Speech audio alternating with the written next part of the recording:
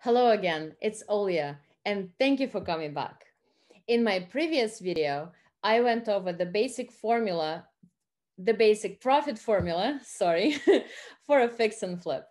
In today's video, I want to talk about the most crucial component of that formula, your after repair value, ARV, as I will refer to it from now on, how to find it and why it's so important.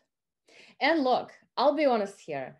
My favorite part of any fix and flip is the beginning and the end. Doing that very first weird walk through a dumpy house, imagining what it will be like all finished up and gorgeous, is really fun for me. I love seeing the vision through the mess. And then doing that very first open house, which I get to do myself as I am my own realtor, that's really fun too.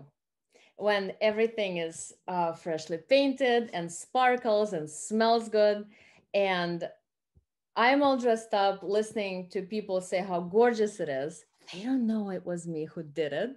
So that's really fun. I know it's a little vain. I don't care. Figuring this out, running the numbers a million times, I hate it. I also don't love that in between noisy, dusty stage of the actual renovation. I don't do any of that myself, and I'm very fortunate. I have a wonderful team for that.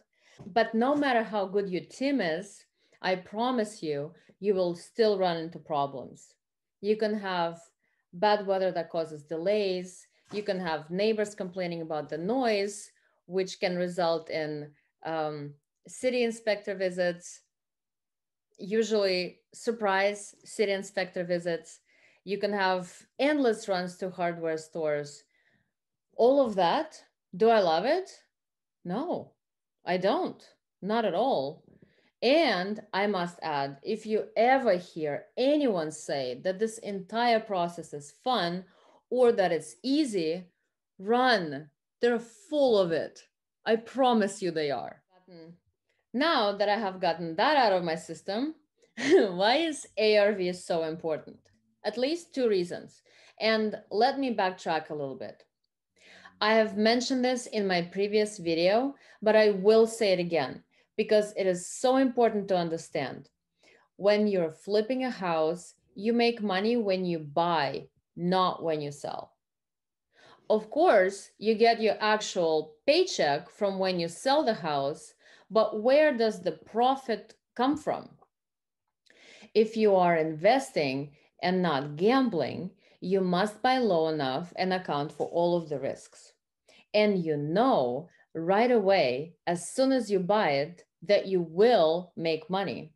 And if you're really good, you should have a close range on exactly how much you will make. On the other hand, if you buy something and you don't know the ARV and you're just hoping that the project will be worth more fixed up, you're throwing darts in the dark. Will it be worth more? Most likely, yes. Will it be worth so much more that it will cover all of the project costs and make you money? That you can't know if you don't know your ARV. So in order to buy well, you must learn how to calculate the ARV correctly. Reason number one is that you don't want to compromise your profit by overpaying for property in the beginning. And reason number two is that you don't want to miss out on a good deal because you didn't understand its true value. The first property I ever bought was a wonderful example of how people can walk past something that has huge potential and not even know it. It was a listed property too, which means it was on all of the websites that you can think of when you go look for available homes. And I must add, it was during a very, very hot and fast market. The Seattle area has been booming for a while, but that year it was especially fast and everyone was looking for deals, myself included.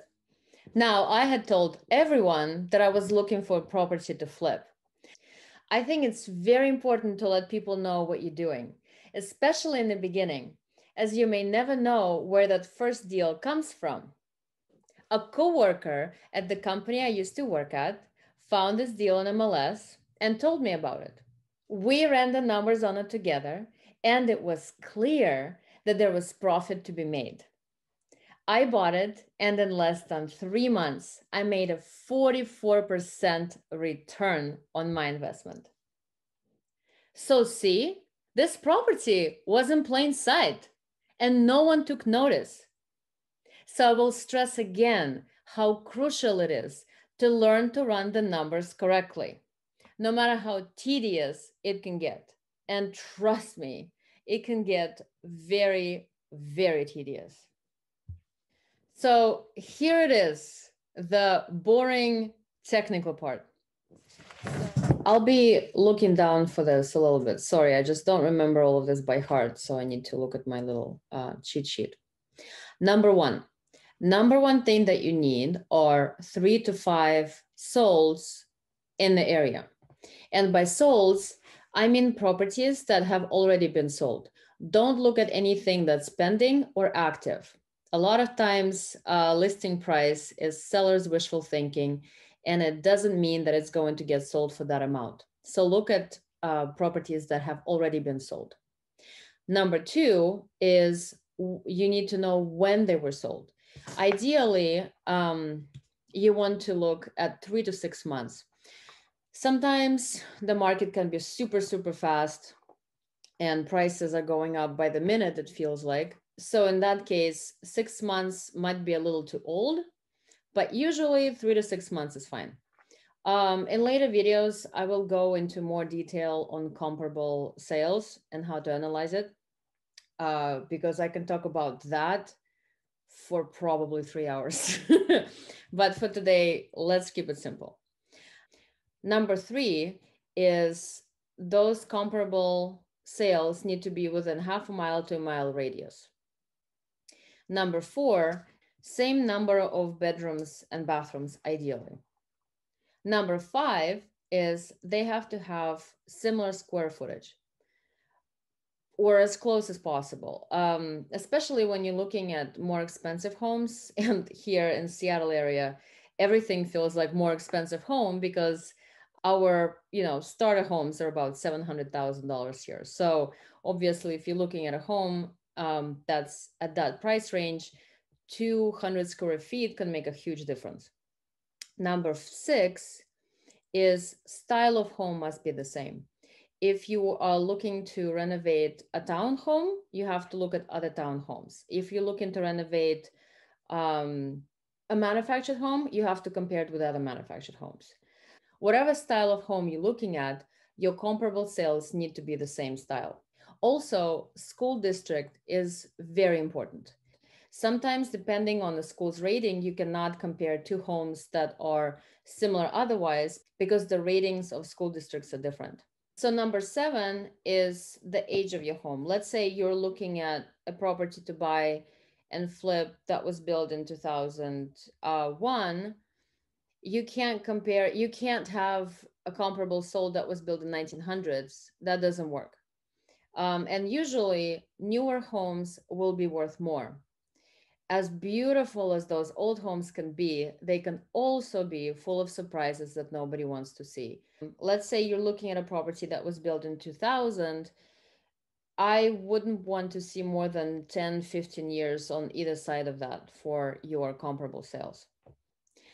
Number eight, something that no one ever talks about, but I call it comfort and convenience factor.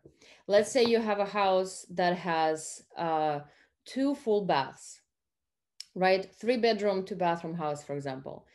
You can compare it to a house that has 1 full bathroom and 1 shower, but you cannot compare it to a house that has 1 full bathroom and another half bath. Half bath means you just have a toilet and a sink. That's it. Why? Well, because let's say you have 2 full baths and two full baths and 1 full bath in the shower. Well, you can still shower, obviously, in the shower. You cannot shower in a half bath. Most people don't really take baths anymore, and it's not what's important. The most important thing is you can shower in a bathroom. So let's say you have in-laws visiting and everyone has to shower in your bathroom. Well, that's not very convenient or comfortable. Also, if you're looking at a townhome, for example, which are usually 3 levels, you'll have your first level with like an office. Your second level is usually your living room and a kitchen, and then third level are the bedrooms. Well, if your living room and kitchen is on the first floor, that's not usually as attractive as a living room and kitchen on the second floor. So that's something to keep in mind as well. So just think, like, if you're looking at two properties, um, think how comfortable would it be to live there, and if something doesn't match, that's something to keep in mind. Number 9 are unique factors. I'll use Seattle as an example. Anyone who's ever been here or who lives here knows that we have a massive problem with traffic. There's so many cars, it's insane. You can be stuck for hours. So the city is building a light rail. I have no idea when it's going to be finished, hopefully sometime this century.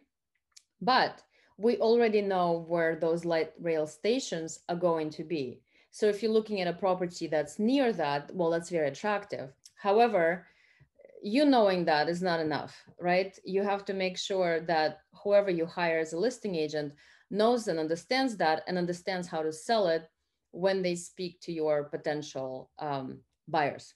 So that's it. You now know more than most realtors. Oh, 2 things that I would advise to not do. Number 1, don't use Zillow or Redfin comps because they are based on algorithm. They're not looking at different factors like I did here. Also, the second thing to not do, and this is a sad one, is I wish I could say that all realtors know how to do this. They don't. I recently spent about a week negotiating a price down because the listing agent didn't understand, and truly didn't understand, why the home she was selling was completely overpriced. She had used different comps. She didn't look at the comfort and convenience factor. The bathrooms were off. Lots of things were off, actually. And um, we ended up getting a home for about, I want to say 40, no, about $30,000 less. So imagine being on the other side of this. Imagine you bought a house and you renovated thinking it will be $30,000 more, and then it's not. So it's scary. So you really need to understand this because you don't want to be on the other side of this. At the end of the day, we did get the price that we wanted, and her clients were incredibly upset, and so was she. Was it their client's fault? No. Was it her fault? Kind of no. She just didn't know this. It's very strange. Like I said, I'm my own realtor, but the course that you have to take is kind of weird because they don't teach this stuff. So unless the realtor is experienced prior, or they learn comps at their brokerage, which most really don't, most of them don't really understand this. So yeah, there you have it. Use it.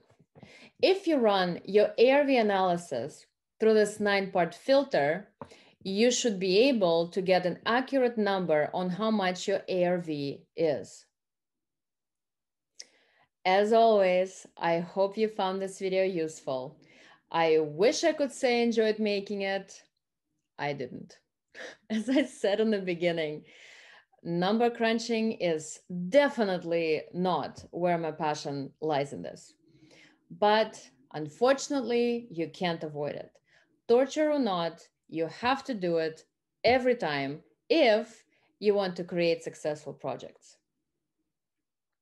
In my next video, I will cover the neighborhood analysis and how to pick the best area that fits your needs, especially if you're considering doing your first project.